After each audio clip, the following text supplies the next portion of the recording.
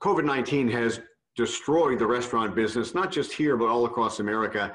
And it is having such a ripple effect down the line for the people who work at restaurants and the companies that supply restaurants. One of those locally is A.J.'s Produce, and warehouse manager Reaney is joining us now. And it's really taken a toll on your business.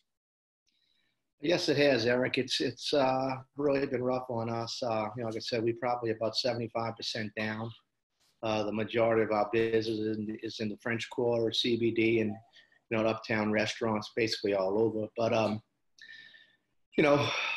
particularly one particular problem we're having right now is that some things are starting to open up a little bit now. But the problem is, one big problem we're having is that we can't get guys come back to work. It's especially with the unemployment situation. These gentlemen are making more money not working, staying home. So I think it's going to be a big problem as these restaurants start opening up more and more until the unemployment stops, which I'm hearing I think may go through July 31st. We may have a serious problem on our hands. And so do you serve just restaurants, or do you supply stores and shops, things like that? Well, we do a lot of the fine dine restaurants in the city, but we also do some of the hotels in the city. And we also do some grocery store business that we're doing now, particularly now since all the coronavirus thing started. So we do, like I said, it's not just restaurants, but I mean, we do some, a lot of bars and different things. And now with all the sporting events being canceled and all that. So it's just a trickle effect with everything. And we talked about that ripple effect going down the line. So the people where you buy your produce from, the farmers, the growers, I mean, they're suffering because you're not buying as much and you're not selling as much.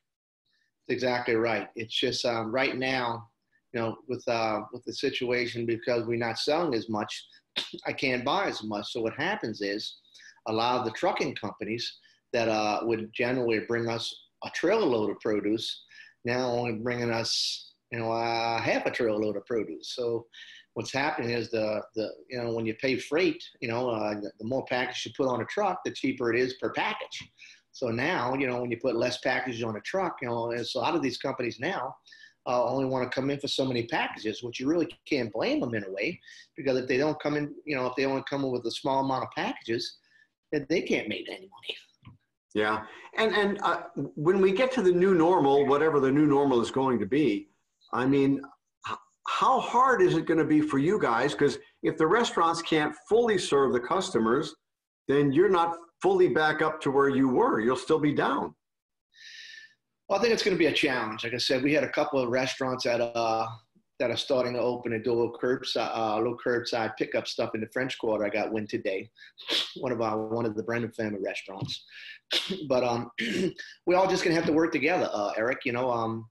And like I said, I've just been trying to call a lot of my customers that aren't open yet and just kind of give me a heads up, when you might be opening. And I generally know what type of items that they use. And we're just going to have to try to work together. And there may be some items that we just don't have on hand right now. And, we may have to change some things on some menus here and there. And I think when some of the restaurants open, some of the bigger restaurants that we sell, like the Brennan families and all that, we may have to, they may have to be able to scale down the menus and then just gradually, work with that. That way they don't have to, because like I said, you saw on the news that some of the meat companies are having problems, and yeah. So, if there's a lack of product, then, they may have to scale down and not offer everything on their menu and just gradually build it like that. I mean, it's going to be a work in progress. There's no doubt. Brian, we appreciate you talking to us today.